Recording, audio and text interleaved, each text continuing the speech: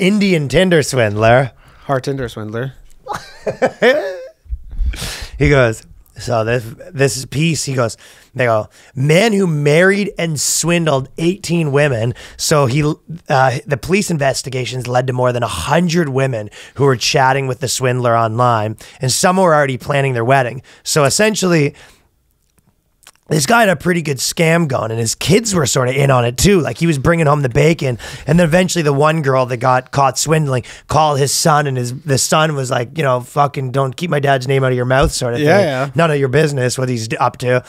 And then, so he's not even good looking. He's just like kind of like It's like 70. he's like this old guy. He's grubby, and he basically Sweaty. he's sweaty. He picks these like 55-year-old women, or, you know, 40-year-old women, and his profile included photographs of him with cars, flashing red lights, the kind only very important government dignitaries owned.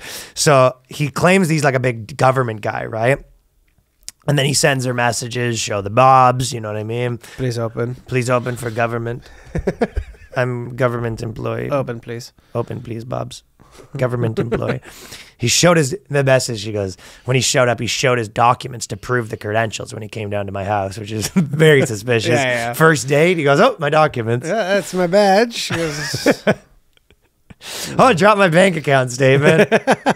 He targeted women who were single and over 40, and they were all well established in life.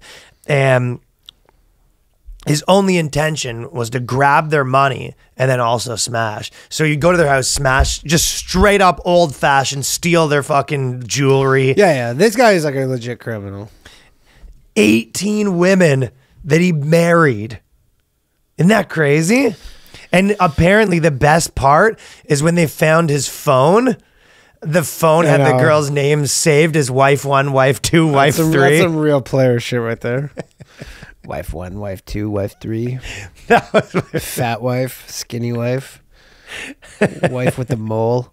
fellas. Thank you for watching that exclusive Boyscast clip and supporting the channel. If you want to support the podcast, we have a new episode every week at patreon.com/theboyscast. Only 5 bones, and there's a tons of episodes up there right now. So support the cast, support the boys. Link right there. Peace.